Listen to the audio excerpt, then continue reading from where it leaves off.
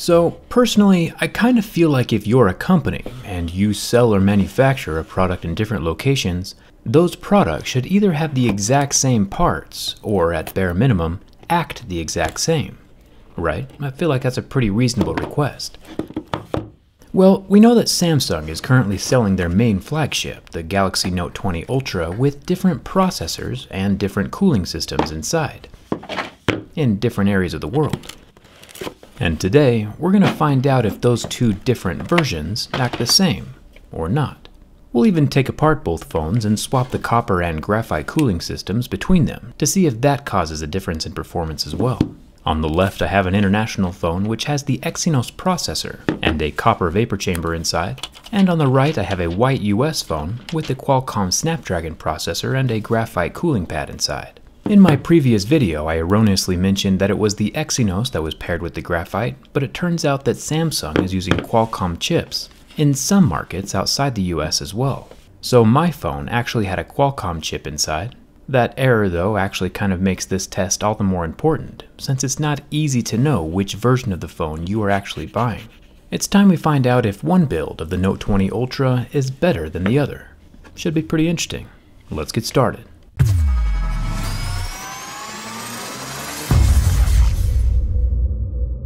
There will be two variables that we're checking on during this test, the processors and the cooling. To start the test off, I have both phones charged up to 100%, and both brand new phones are on their very first charge cycle.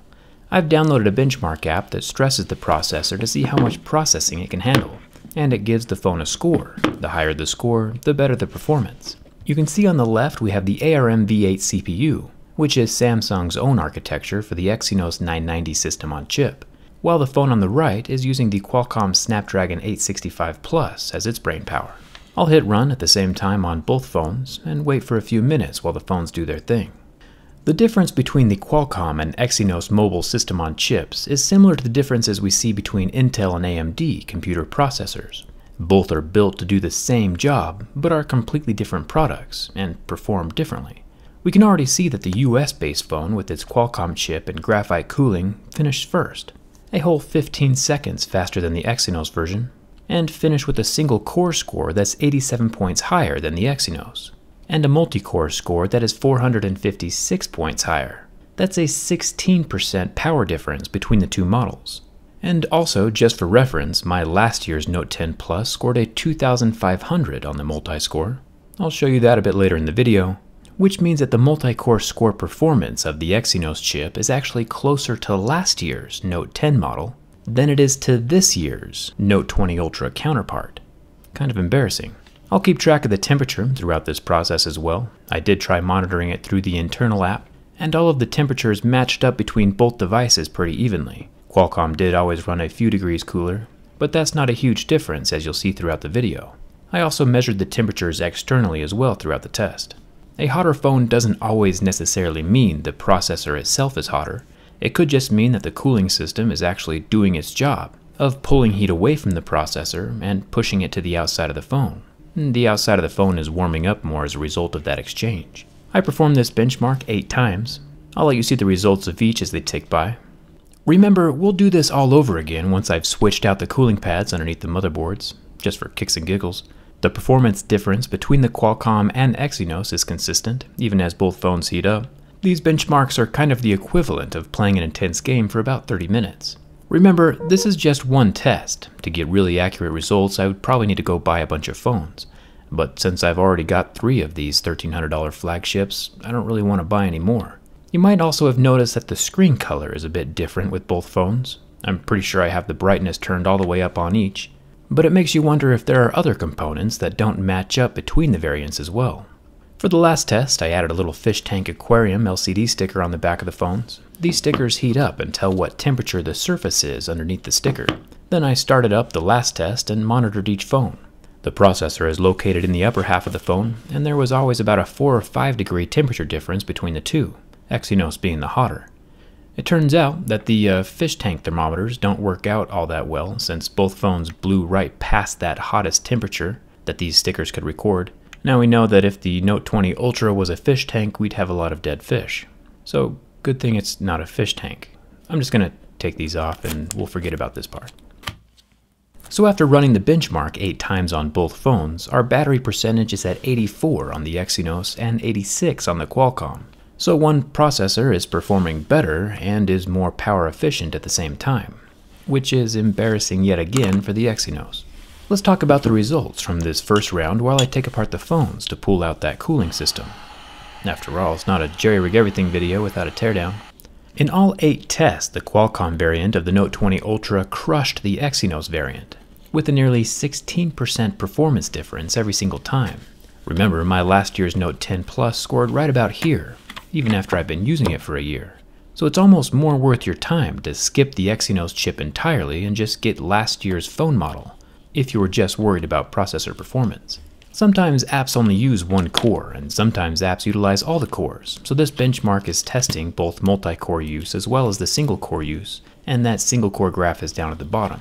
Now that my Mystic Bronze International Exynos Note 20 Ultra is opened up, we can see that it indeed does have the copper cooling vapor chamber inside. I'll peel out that, being careful not to damage it, since we are going to plop it inside of the white US version of the phone, underneath the Qualcomm processor.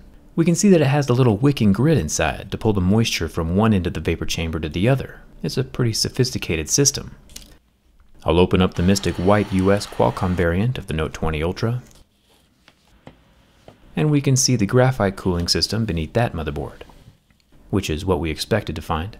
We have yet to see if one cooling system performs better than the other, but by swapping them and performing the load test one more time and comparing the numbers, we should get a good idea of how much each cooling system is helping out. Now that I've inserted the copper cooling system into the Qualcomm phone, we can put the graphite cooling system in with the Exynos processor, since the layout for the cooling is exactly the same across both models. They have the same size and footprint. Of course, now they don't have the factory seal anymore with the frame of the phone, so it's not an absolutely pristine example, but it's still worth taking a look at.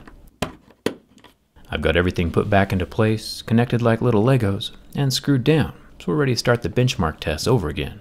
Remember, the international Exynos phone is on the left and now has the graphite cooling system installed, and the US version is on the right, with its Qualcomm and new copper cooling system installed. Running the 8 test takes about 30 minutes, which is plenty of time for the processors to start heating up and start throttling a little bit. This is also where I put my own 10 Plus into the mix and got its 2500 multi-core score. We'll let the rest of the tests cycle through. I'm definitely not the first person to point out the performance differences between the Exynos processors and the Qualcomm processors. Aaron, from Mr. Who's the Boss, did an excellent video comparing the S20 Ultra variants earlier this year, and got nearly the same results I did. It's kind of hard to defend Samsung on this one. It's as if Toyota was selling a 6-cylinder truck in the USA, but a 4-cylinder truck everywhere else, without telling anyone what's under the hood. I'm not the biggest fan.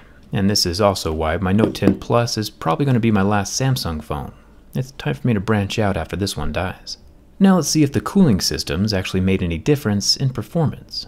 Overall, Qualcomm still wins massively in the second set of tests. The black line is Qualcomm's new benchmark, and the green line is the new Exynos benchmark. There is still about a 20% difference in performance pretty much the whole time throughout all the tests.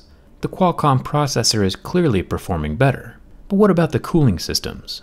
When we take a look at the original scores of the US Qualcomm model with its graphite cooling, and then overlay the copper cooling scores on top, we can see that the performance actually decreased about 3% across the board this time around. This is quite possibly just a factor of the phone being taken apart and the cooling system not being adhered like it was at the factory, but it is still consistent all the way through those 8 tests. And if we take a look at the Exynos processor, which started out with the copper cooling, which is the graph in red, and we overlay the new scores with the graphite pad in green, we can see they also have decreased about 3% across the board, same as the Qualcomm. Super interesting. Judging by this set of tests and our rather small sample size, it looks like the cooling system between the two phones doesn't matter very much, since the scores were relatively consistent across the board both times. And then both phones dropped equal amounts when I pulled out the cooling system and swapped devices. It's also fun to note that the Exynos variant has 5 percentage points less of battery now than the Qualcomm version does, even though they've done the exact same things. There are little differences all over the place. In conclusion though, the biggest difference between the two Note 20 Ultra variants isn't the cooling system, it's mainly just the processor itself, and the difference between those two processors is huge. Let me know what you think of this whole Exynos and Qualcomm thing. Do you think Samsung should be allowed to sell an Ultra phone with different internals like they're currently doing? I kind of think they shouldn't. If it acts like a different phone, it should be called a different phone. And when someone ends up with an Exynos, they're not getting the Ultra phone they paid for. But let me know your thoughts down in the comments. Come hang out with me on Instagram and Twitter. And thanks a ton for watching.